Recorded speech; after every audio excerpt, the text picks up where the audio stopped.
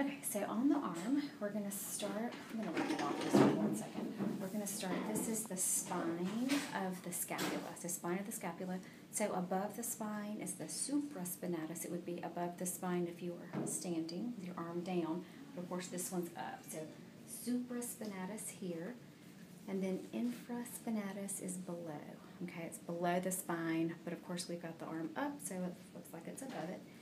And then we have Terrace major right here, and then little tiny Terrace minor. I'm going to pull this deltoid off. This is the deltoid.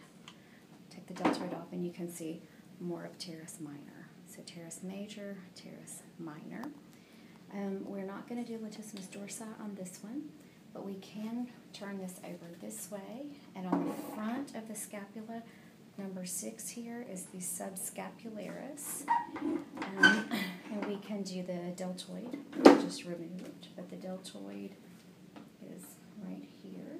Okay, so deltoid here, and then we're not going to do pectoralis major on this one, that was on the muscle man. We can do biceps brachii. Okay, so biceps brachii looks like a lowercase g, but that is a 9. That is this muscle.